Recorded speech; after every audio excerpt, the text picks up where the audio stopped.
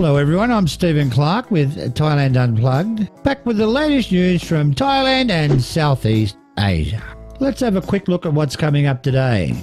China feels it no longer needs the foreign media, but it still can't hide the truth.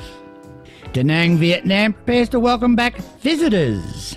International airlines selling flights to the Land of Smiles, Thailand.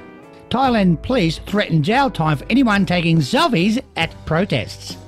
Once again, I'm Stephen Clark. Those and other stories coming up from the Land of Smiles and Southeast Asia.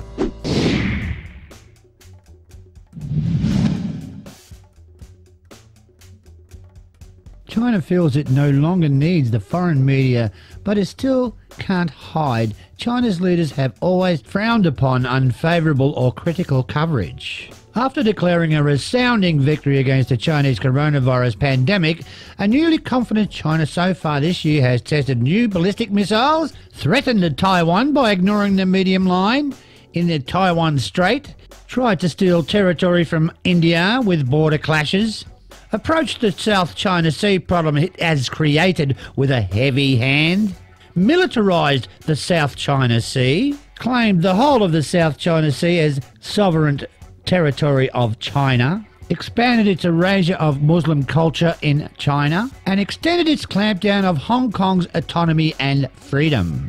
Way to go, China!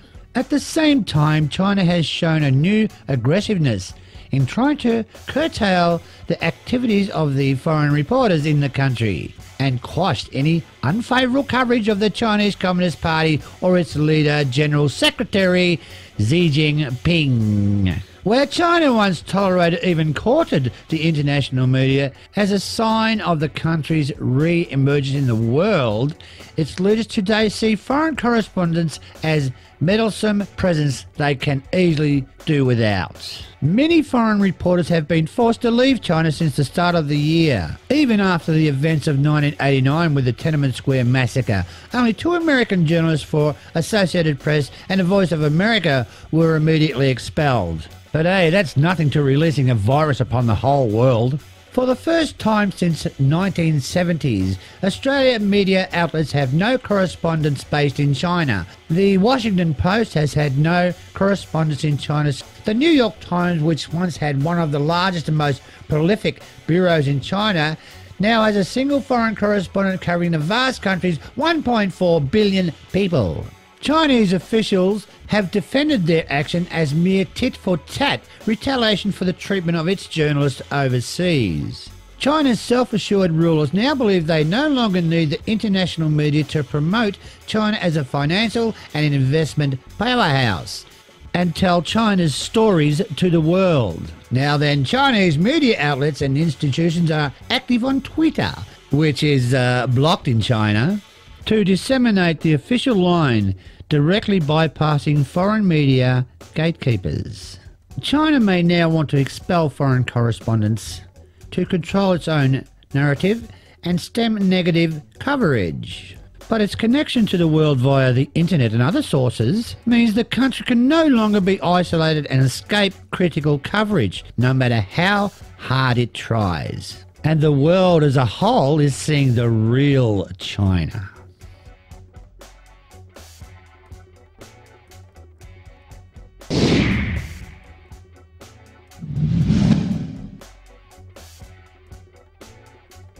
Da Nang, Vietnam prepares to welcome visitors. To recover its tourism sector, post-Chinese coronavirus and welcome visitors once more, the Central Coast city of Da Nang has decided to keep prevention measures in place at tourism destinations. After a month in the new normal, one of the world's most beautiful beaches is ready to welcome visitors with its serene beauty, cleanliness and safety. All services are now available. 11 of 16 tourist sites, half of all accommodation providers in the city, have reopened already, often committing to ensure pandemic prevention measures are followed. The number of domestic flights to and from Da Nang are gradually increasing, and visitors have begun to return to the beach city in droves. Its tourism sector has determined that being a safe destination is the key factor in attracting tourists post-Chinese coronavirus. The city's tourism sector will introduce stimulus programs with attractive offerings to meet demands among tourists in the new normal, with safety given top priority.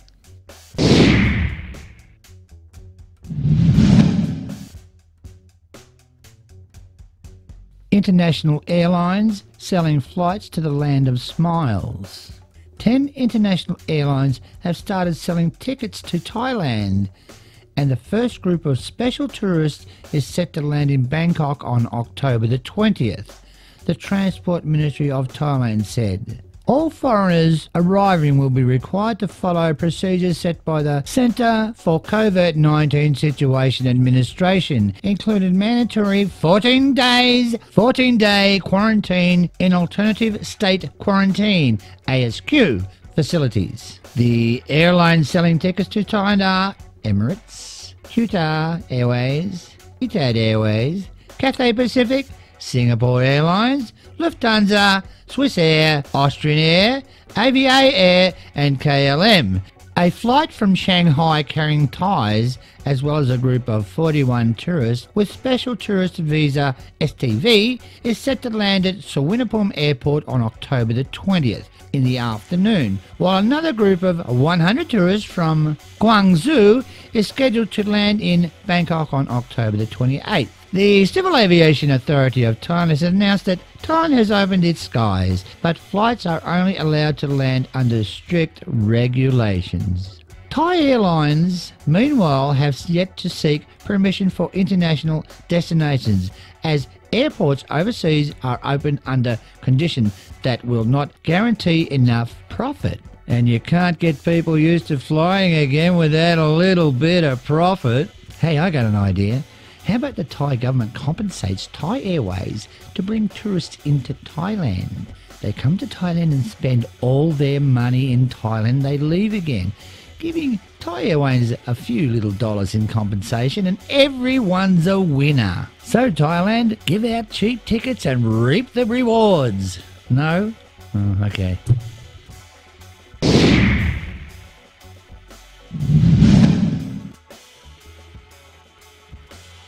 Thailand's police threaten jail to anybody taking selfies at protests. The state of emergency recently imposed on Bangkok amid escalating political unrest carries some sweeping powers, some of them rather creative. Police are warning that anyone taking a selfie at anti-government protests is risking 2 years in jail and a fine of up to 40,000 Thai baht. You'd have to really want to take that photo, wouldn't you, really? The emergency decree is being invoked in everything from arrest of protesters to their leaders, to the threat of restrictions on being slapped on media outlets whose reporting is deemed unfavourable. We are under a severe state of emergency, which is social law. We must hold these laws seriously. Everything we do is under international standards. Meanwhile, the latest clampdown has led to the arrest and subsequent temporary release of one doctor, the firing of another after a riot police in Bangkok used water cannon laced with chemicals to disperse the protesters on Friday. Around 400 Thai doctors called on officials to refrain from using such irritant against activists. A doctor at one of Bangkok's general hospitals was promptly fired for having put his name to the letter in a statement. The director of the military hospital, General Ritong Nana, says the facility could not support employees who are allied with the king's enemies and who are against chemicals being sprayed into peaceful protesters' eyeballs. Meanwhile, another doctor has been released on bail after being arrested for violating the emergency decree. Tasapon has become somewhat of a hero figure to pro-democracy activists after he began offering medical assistance at a rally and criticised officials for tactics used against peaceful protesters. Despite the state of extreme emergency in place over the capital since Thursday, protesters went on to gather at venues across the metropolitan area, which quickly spread to provinces throughout the Land of Smiles, Thailand.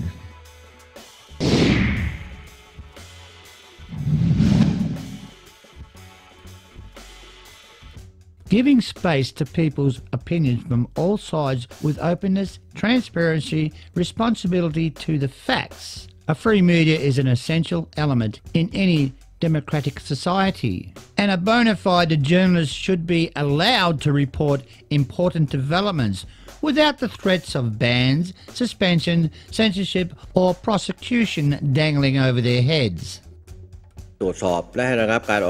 Thailand's court shuts down news sites linked to Thaksin.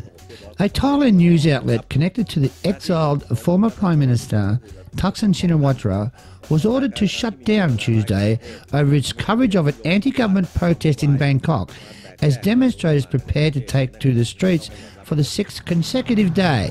Voice TV, a website partly owned by Thaksin's family, was one of 4 media organisations under fire for their reporting of the youth-led pro-democracy protest movement and has been critical of the government. Thousands of protesters have massed in the capital for daily demonstrations, floating a ban imposed last week prohibiting gathering of more than 4 people. They are demanding the resignation of Prime Minister Prayut Chan-o-cha, who was first brought to power in a military coup and reformed the kingdom's powerful monarchy.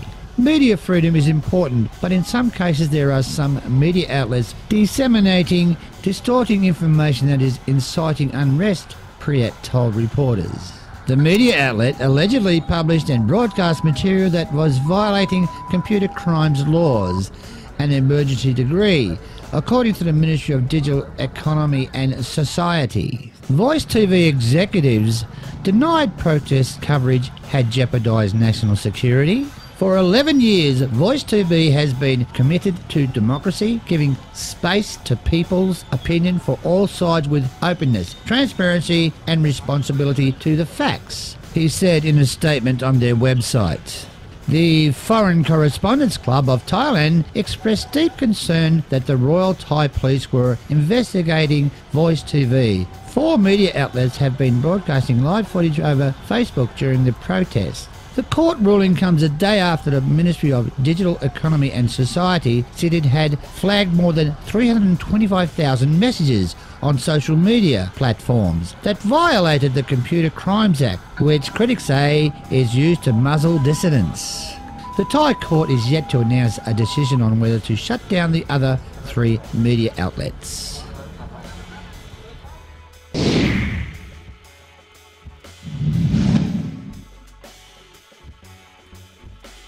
Thai protest leaders Penguin and Rung booked by police after release on bail. 2 prominent protest leaders, Penguin and Miss Rung, were booked by the Chansomkram police after they were released on bail from Thanyaburi prison in the Pathumthani province. The 2 protest leaders were supposed to be released last night after the appeals court granted them bail, on the condition that they must not repeat the same alleged offence again. The court's order, however, was made after the prison gate had already been shut for the night, so they had to spend another night in jail. Well, because the prison officials forgot how to open the gates after hours. Now, when they were released in the morning, guess what? Police from the northwestern province of Riet were already waiting for Penguin, armed with a court-issued arrest warrant for illegal sedition related to a protest rally held in September the 3rd, but Penguin refused to sign documents to acknowledge the charges. Later, Chansomkram police arrived at Thanyamburi prison with the arrest warrants for both Penguin and Miss Rung. Both were eventually escorted to Region 1 Border Patrol Police Camp in Pathumthani for questioning.